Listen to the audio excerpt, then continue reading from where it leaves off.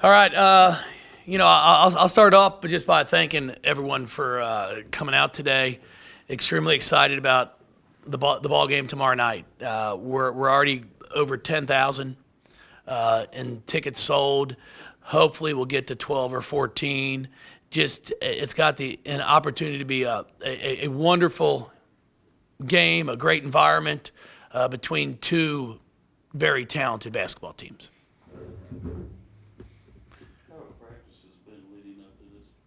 Practice have been great. We've kept it the same way. 2 days before a game, we focus 60% on ourselves, 40% on the opponent. Day before, we'll flip that. We'll really work on 60% of what we need, what we think we're going to need to do defensively, then 40% on us and our offensive execution. How big is this game? I mean, you talk about like one game doesn't make a season, and of course you got another one coming up next month against UConn. But how big is this game right now with the way this team's going? Well, I think it's a pretty big basketball game for the fact of ACC play. Our goal, as it is every year, is to have a chance to win the league, and Notre Dame has done a remarkable job the past 4 years of winning the league. So, for the most part, you have to figure out a way to beat them if you want to give yourself a chance to be ACC champion. So, we understand that, but at the same time, if we're fortunate enough to come out and win this game tomorrow, we're still going to have to show up next week and play. Nobody's just going to hand you a trophy in January. So we know that, but we also know the significance of this ball game tomorrow night. I know you guys don't shy away from the record, streak, or anything like that, but do you build this with the girls as, we want to win the ACC? These are the guys we have to take down. Oh, yeah. I mean, we've talked to them about that, yes. I mean, they're quite aware of the success that Notre Dame has had within our league, not just for regular season championships, but conference tournament championships. So it's no secret. It's not like we're hiding behind anything and don't want to bring it up. But as we've talked about the entire year, we're just more focused on what we need to do. Not necessarily who we're playing. We know who we're playing, but we also know what we have to do in order to be successful.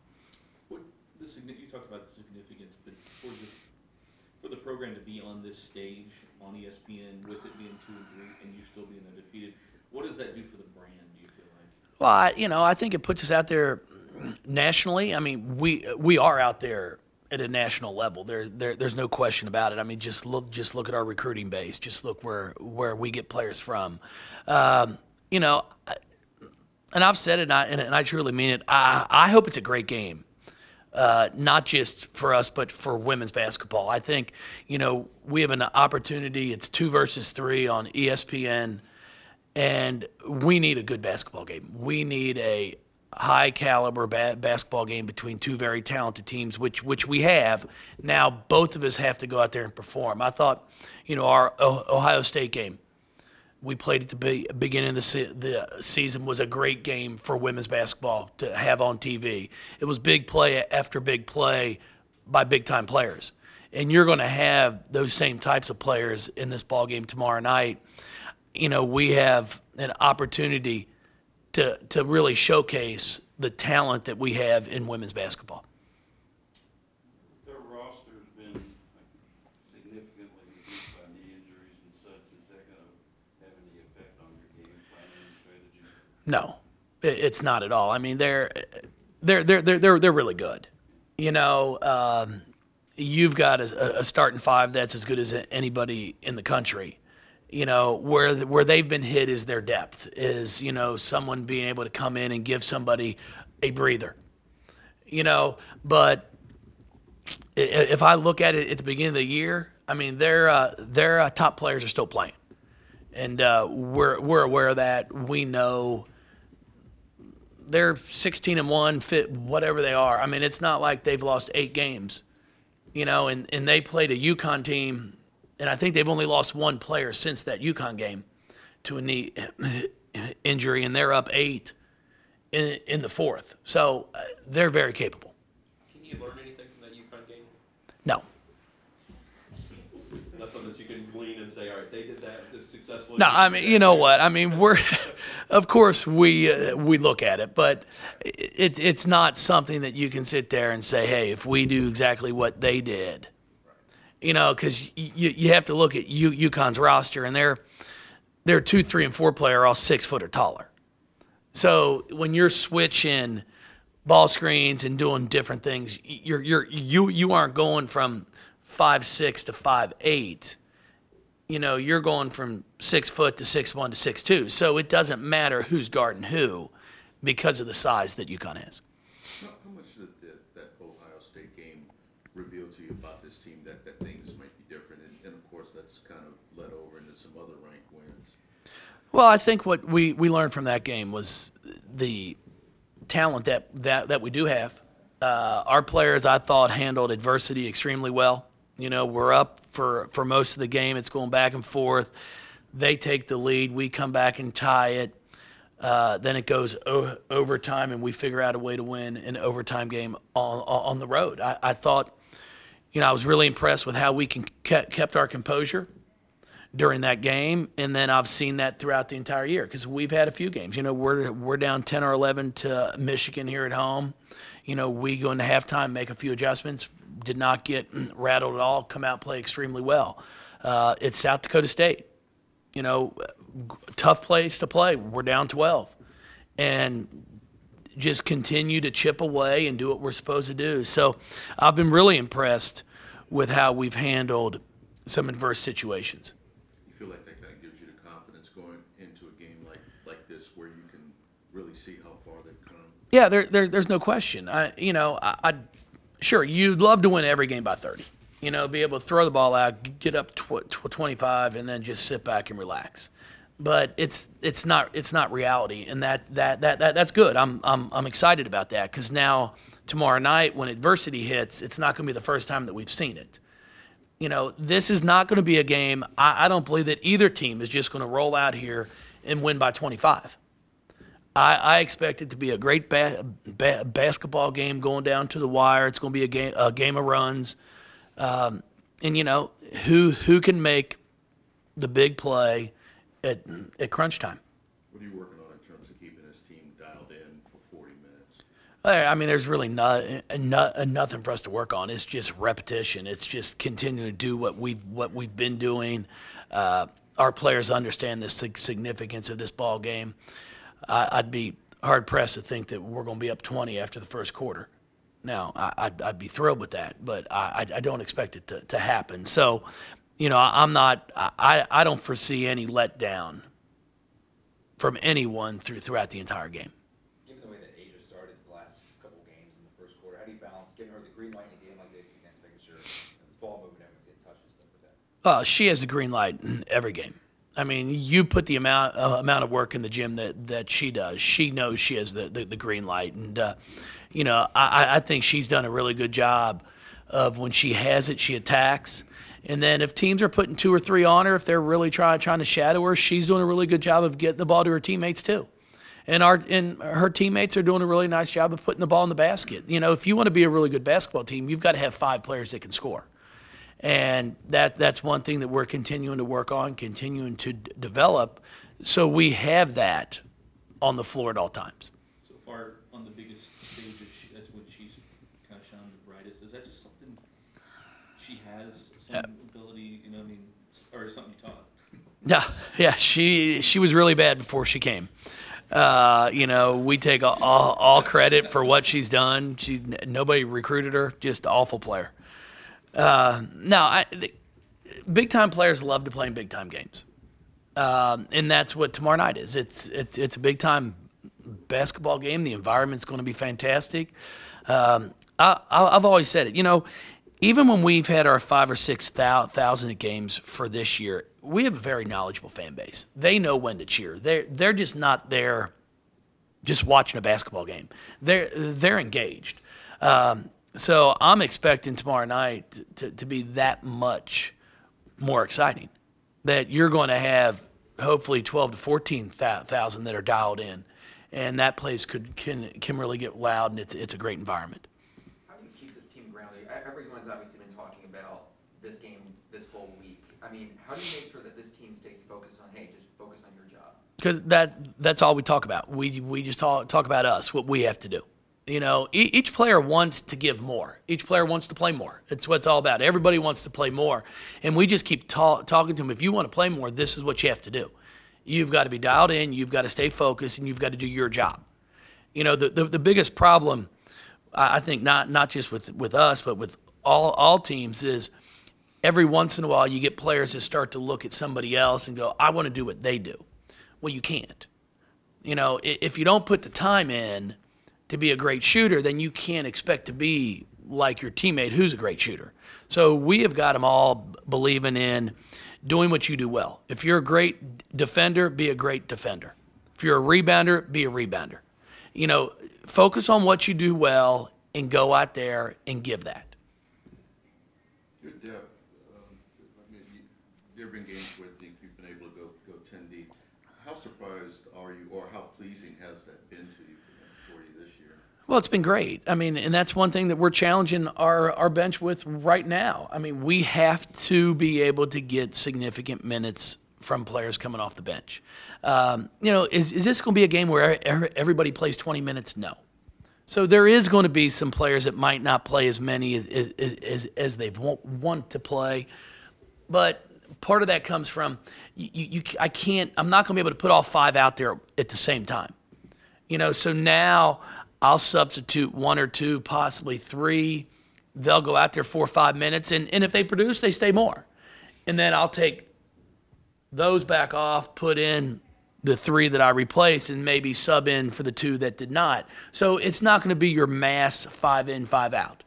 It's going to be more strategic, time and score during the game, making sure we maximize timeouts, maximize subbing. You know, if there's 5:02 on the clock and it's a dead ball, well, that's a great opportunity to sub someone out because you're getting that possibly a minute break and then your media timeout, which is like 8 minutes. You know, I've never seen timeouts that last so long. So there's plenty of time to rest for them. There's plenty of time to rest and recover. But our bench is going to be a very important part in this game tomorrow night. As you've seen the growth of this team, you knew with Mike and Asia, how, in your eyes, how much is Sam, and when she's consistent, does she make you a better team on the floor? Sam consistently is, I mean, from a basketball coach's side of it, she's very well close to being the best player on our team. You know, does she score the points that Asia does, Maisha? No. But Sam consistently at the defensive end and offensive end, when we grade out the film and break down it, she's always grading out the highest. She's in the right spot at the right time. She knows what she's doing. She boxes out. She helps the helper. Everything that possibly just a general fan might not see, Sam does. And she does it well. She's as good as I've coached at covering up for teammates. She has saved a bunch of them a lot of times from looking bad because she's in the right place at the right time. Thank you, everybody. I appreciate it. We'll have Asia in here in a second. You're on the lottery. Obviously, I'm here. From a coach to shoot whenever you want? That's a great question. It feels great. It feels great. You know, Coach Walls, I say it all the time, he's a great coach. He knows what he's doing. I have great teammates as well. If my shot is not there, you know, they knock down that shot. So, I mean, it feels really, really good. Does he have to tell you to shoot? Does he? Not anymore. Not anymore, no. Freshman year, he had to tell me to shoot more, but now sometimes he has to tell me to stop shooting. It's not too bad. He just says, you know, get your teammate a shot or anything like that. But, you know, he always says it's pretty good. It's a good thing when he has to tell his player to stop shooting because that means you're being very aggressive. So it's a good thing. What's it changing up the pregame routine anything to get these first quarters off to a good start? No, I just been in the gym a lot. My teammates find me on the court. Coach Walls calls some great plays. We know how to play basketball. Sometimes we just make great basketball plays. So it's not really a set play, but we just know how to play ball. Asia, how big is tomorrow night for this team? It's a huge game for us. Notre Dame's a great team. They're great, well coached. it's a chance for us to go out and play in front of our fans again. It's going to be a great game. We're all excited for it. The coaching staff are very excited for it, so we look forward to it.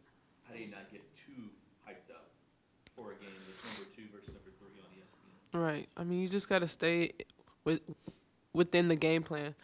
Um, you just got to tell yourself, just calm down. It's another game. But also, then again, it's a huge game. It's 2 versus 3. But, you just got to tell yourself to calm down. You got to give yourself that pep talk like, hey, it's going to be fine. Just go out there and have fun. I believe this is what we came here for, to play against, some of the best teams in the country.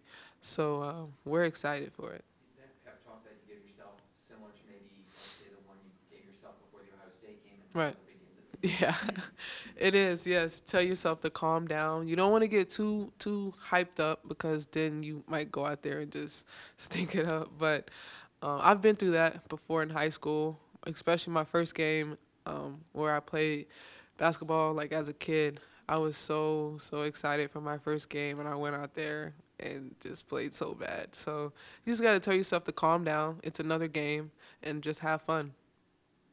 How much confidence have you all gained from all the rank wins that you had that you feel like will help you tomorrow night? I believe each game we gain confidence, but then again, we have to tell ourselves we're not just going to stop here. It's more than just 18-0. We have more, team goals that we're trying to get this year. So, we just take it one game at a time, but, we're trying to, put it together, playing for all 4 quarters and not just 1 quarter or 2 quarters. We have yet to do that. Coach Walls, it shows on game film. So that's what we're, trying to do. We don't get too hyped up about, winning 18 games. We're, proud of that, but we have more things to get through. You and Maisha are probably the 2 most recognized on the team. Talk a little bit about Sam here and what she's meant to the team. Sam has stepped up her game huge. She comes in huge for us. She does all the hard work, all the small things that doesn't show up on the stat sheet. Takes charges, gets some boards for us. She sprints the floor well. I mean, almost like a guard. Like Sam can run, and she's that tough, post player that we need on our team. She doesn't back down from anyone. She doesn't care who you are. She does not back down, and you need a player like that. That's on your team that's not going to step down. How important can the crowd be for you guys in a game like this? It'd be huge. I said all the time, I feel like we have the best fans in the country. I personally feel that way. That's why I came here too. Our fans get so loud, and I know they're going to be loud tomorrow night. Just to be able to play in front of them, you could barely hear what's going on, like on the court. But I mean, it's a great feeling. I mean, it's so much fun just playing in front of them. Having it loud there. Your family get to come in town as well, so it's gonna be fun. With all the hype around the game, how do you as a junior and Maisha as a senior and the other starters help the younger sophomore and Dana as a freshman get ready and be hyped up but not get too hyped? Right. Our freshmen are pretty good as far as maturing. They pretty much, they learn from each game. I'm pretty sure they know ever since the Georgia Tech game, since the break, they know that each game is super important. Anybody can get beat on any night. So I don't think we have too much of that problem. Our coaching staff do a great job as well with that, telling them, stay focused, stay tuned in, don't worry about the thing that's going on around on the outside. But they're doing a pretty good job as far as that. Notre Dame and you all are clearly different teams this year, but is there anything you learned from watching the tape from last year's ACC tournament game that may help come tomorrow night? Defense was key, stopping the ball early, just playing hard. We didn't play hard for all 4 quarters. We played well, but we didn't play hard. So, that goes back to what Coach Walls has been saying, play hard for all 4 quarters and not just 2, not just 3, but all 4.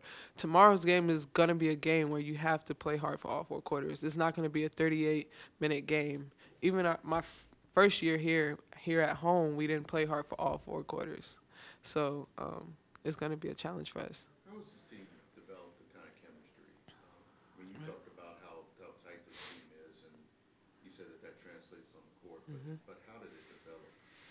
I would say in practice, everybody wants to become better basketball players, and I think when you have that like on a team, it's huge and it's key. Players who want it, you know, not every player in college basketball wants to become a great player, but when you have players like that on your team, you have something truly special. So it's about their will and their want, and they definitely have that.